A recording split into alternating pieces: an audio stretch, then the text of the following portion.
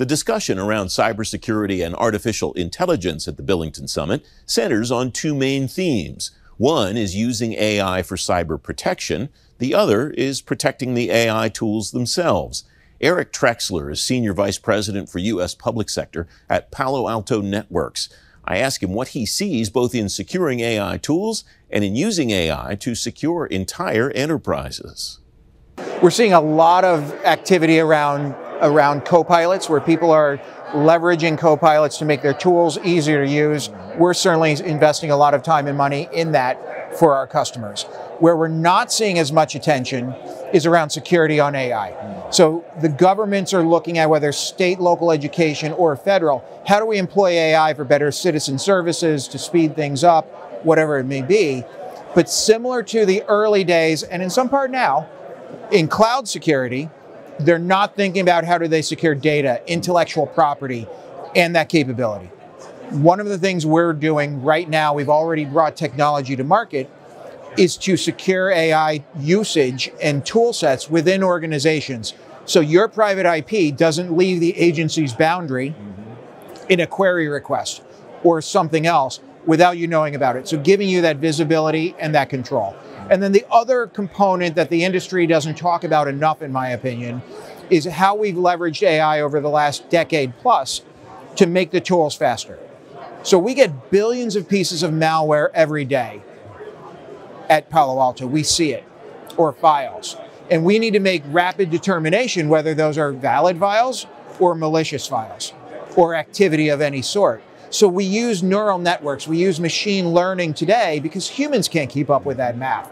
It will never scale, humans out. So we're using a lot in what we call precision AI to make deterministic decisions on the fly really quickly. I'll give you a quick example for all your listeners.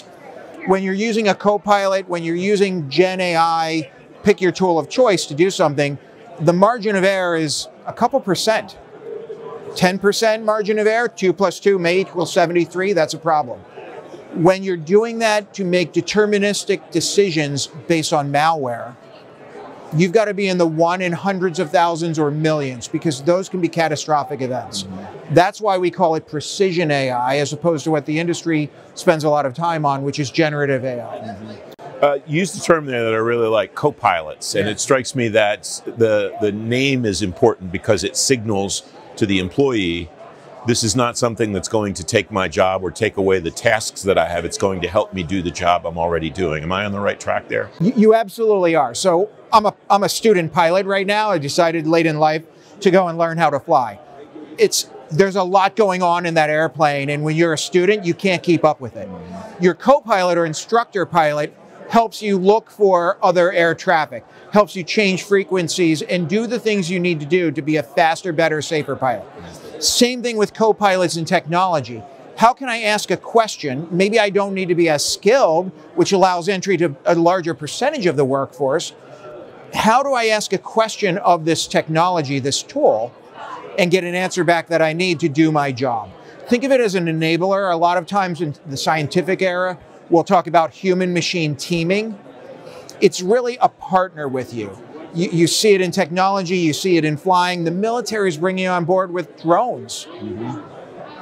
So a lot of cool stuff coming, really exciting in the world of AI and cybersecurity. All right, you alluded to something a moment ago that I think potentially is a little troubling, and that is that you would like to see more people paying more attention to data protection. Yes. What are the gaps that you see, and what would you like to see agencies do to close those gaps, Eric? So I think there are two things. One is awareness of risk around data.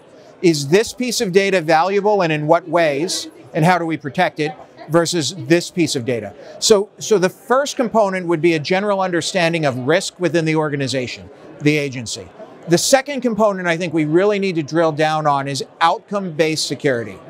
Today, we continue, 15 years after I've joined this cybersecurity industry full-time, we continue to buy tools and technologies and not fully understand the outcome that the business, the agency, the organization desires. So I will go buy a DLP tool or something else without understanding the risk involved in that data and why it's important, why it needs to be protected, and then how I do that in the construct of the defensive nature for the whole agency. Have you seen organizations on maybe a one-off basis break that cycle? And if so, how have they broken that cycle? What's the change in mindset? What's the change in culture, whatever, that's helped them to break that cycle? We have. It's more on the civilian side. It goes to what we call platformization, what most people in the industry recognize as consolidation in the security space. Today, the average customer has somewhere north of 35, 40, upwards of 100 in some cases, cybersecurity tools. It's impossible to integrate those all together in a cohesive outcome-based strategy today. So as we see zero trust theories and architectures coming on board, we're also seeing a consolidation of vendors in the space. Today, the federal government will spend about $26 billion on cybersecurity. About 90% of that goes to integration of technologies, deployment, creation, and the like, employee salaries and everything else. About 10% goes to the OEMs. We've got to do a much better job standardizing cybersecurity for our customers to drive to those outcomes.